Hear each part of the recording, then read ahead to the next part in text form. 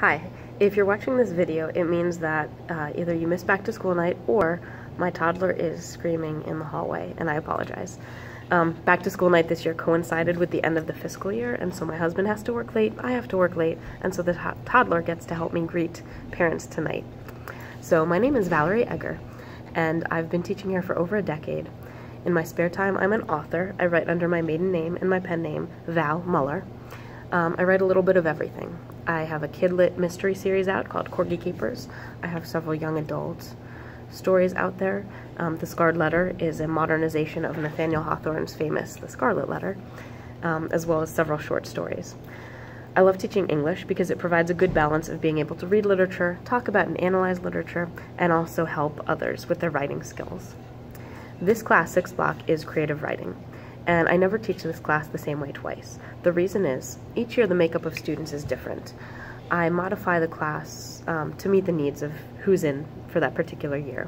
So we do have assignments that we do all together as a class, but each student starts out in a different place and has a different goal. So to that end, I work with students individually to help them come up with a plan to improve their own writing. This class involves lots of drafts, not just a rough draft, final draft done, but several different drafts.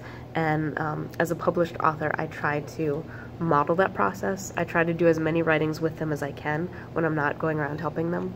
And I try to show them that you're really never fully done editing. You know, when it comes out in print, that's it. You can't change it.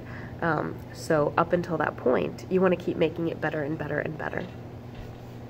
In teaching this class, I share some secrets that I've learned about publishing.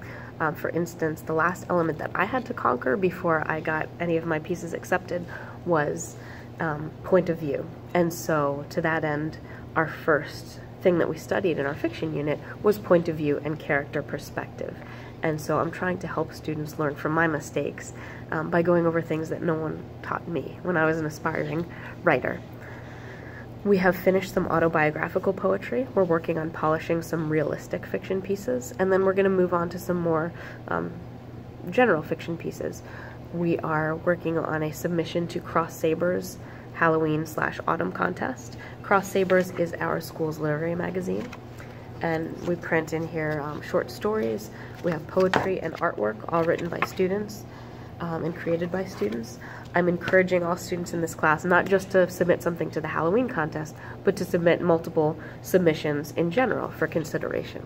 I also try to keep my eyes out for teen publishing opportunities and writing contests and things like that. In terms of logistics, students should definitely log into my Vision course if they haven't already.